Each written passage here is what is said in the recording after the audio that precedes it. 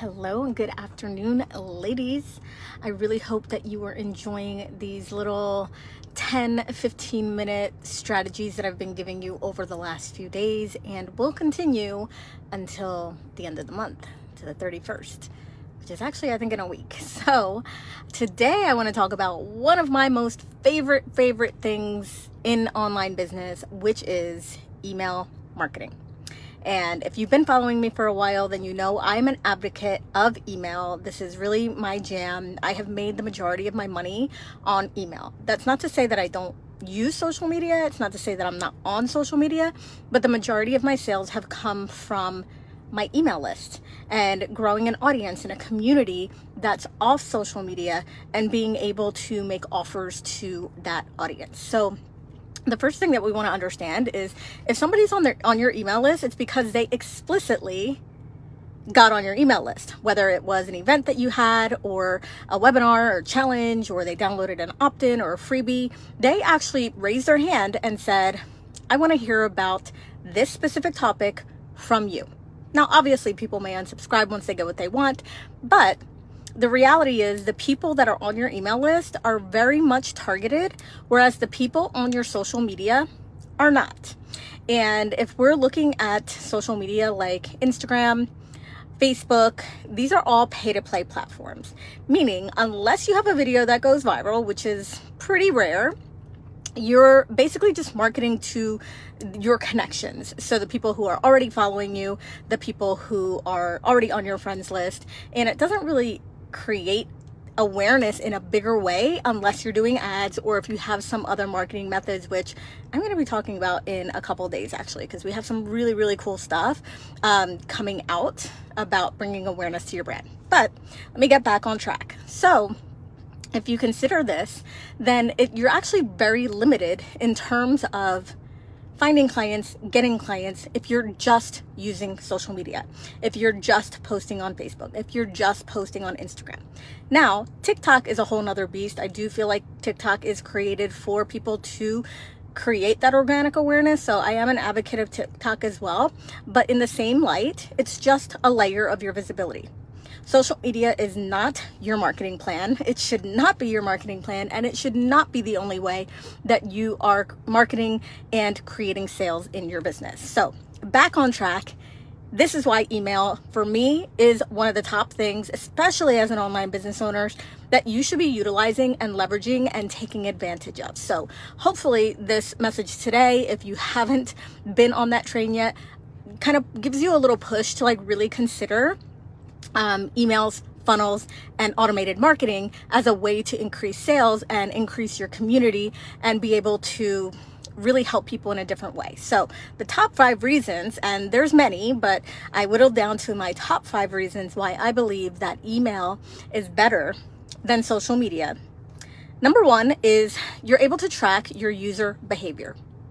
So what does this mean? What this means is if you put out a email about a specific topic, if you put out an email with an offer and a link, if you put out an email asking people to reply back, you actually have tangible data as to, number 1, whether that person read your email, but also what did they do? Did that topic actually interest them? Did they open the email? Did they click on the link?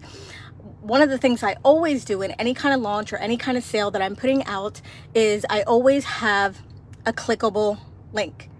And I know, and my email service provider tracks who clicks that link.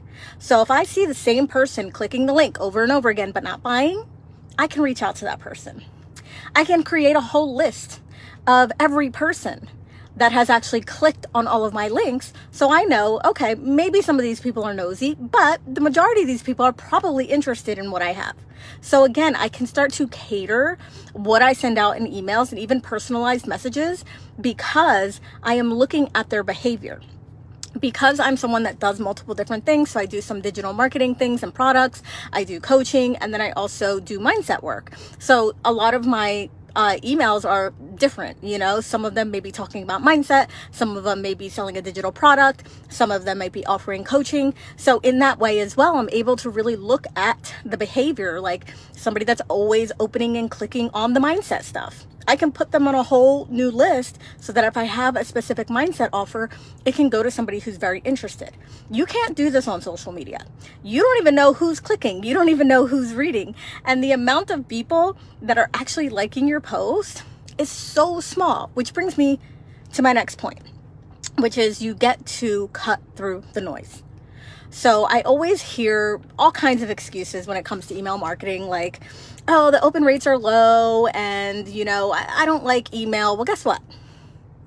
Email works. It absolutely works. Think about the emails that you get, right? You probably maybe signed up for a restaurant, or maybe you went shopping. Now you're getting their emails. The emails that you get, first of all, email is value. So when you're getting an email, you're getting value. Second is you're cutting through the noise.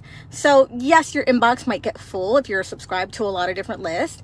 However, just imagine that compared to your social media. Imagine if every post that everyone sent on social media, like today, was in your inbox right now. You would be so overwhelmed. You would just be like, oh my gosh, I can't even with this, right?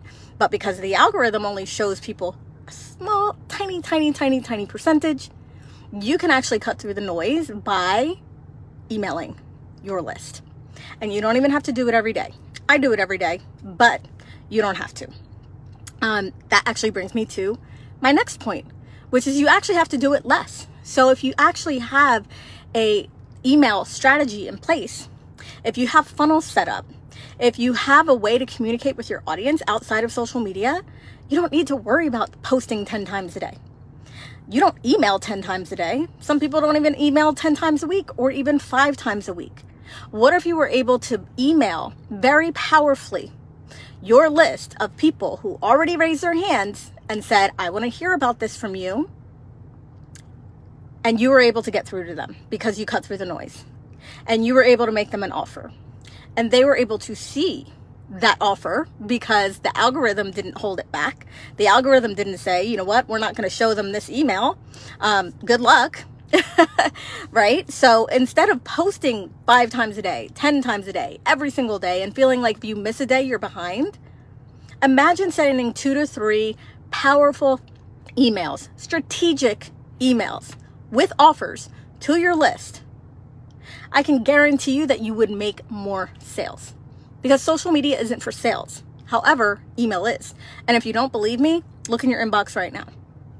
Every email that you get, whether it's from a restaurant, a store, a coach, or anything like that, it's giving you value and it's making an offer. Almost guaranteed that every single one is making an offer, and people don't get offended by that because it's what is expected. So instead of posting 10 times a day or 50 times a week on your social media, imagine sending 2 to 3 emails and actually making sales. That is the power of email marketing. So this also kind of goes into my next point, which it's just better reach. Like, as much as people want to say the email open rates are low, they're not as high, like, let's do a comparison. Okay, I have almost 5,000 friends on Facebook.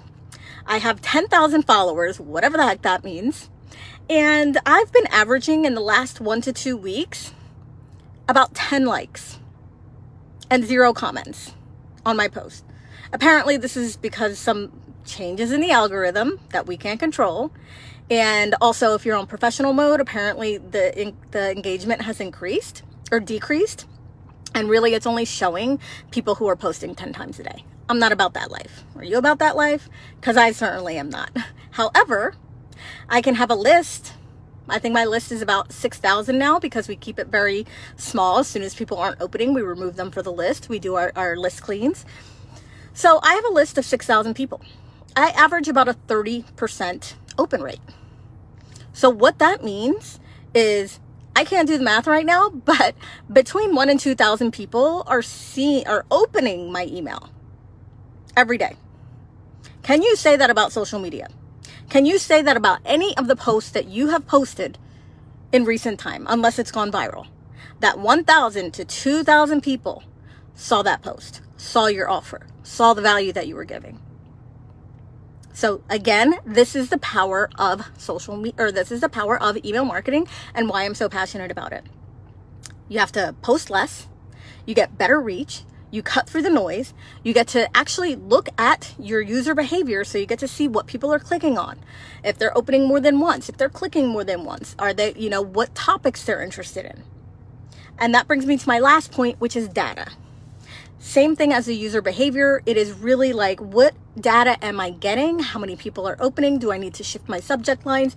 There's just so much data that you can get from your email service provider that no way in hell you're getting that from social media. Even if you have insights and a professional dashboard, right? Like, you're not getting the types of insights and data that is required to make the changes, right? So I know if I'm in the middle of a launch and I'm, sending out emails, and if my open rate drops, then I know to look at my subject line. My open rates still kind of stay around 30%, but let's say it dropped to 20% and it was consistently now 20%. Then I would be like, okay, why aren't people opening, right? So that gives me data. Now, let's say I stay at my 30% open rates, people are still opening, no one's clicking. Then I know that there's something within the body of the email, within what I'm sending, within my promotions, that I need to shift and change so that I can get more people clicking. So guys, I really hope that this inspires you to take a look at email marketing. Really think about how you can create something different than offline social media. I'm not saying to let go of social media completely, because obviously I still use it and I'm still on it, but it's just one piece. It's just one layer. So someone could get my email where I'm talking about, my brand new offer, Money Portal. And then, they might see it. Okay, cool. That sounds cool. I'll check it out later. And then they go on social media and they see my beautiful branding for Money Portal. And they're like, holy shit, that's right. Let me go look at that email. Right? Versus the very small chance that the 3,000, 4,000, or 5,000 people that you have on social media are actually going to see that post. And because the chance is so small, you have to post it 10 times, right? Every day. And if you skip a day or go on vacation or don't post 3 or 4 times, 3 days out of the week, you get punished for that.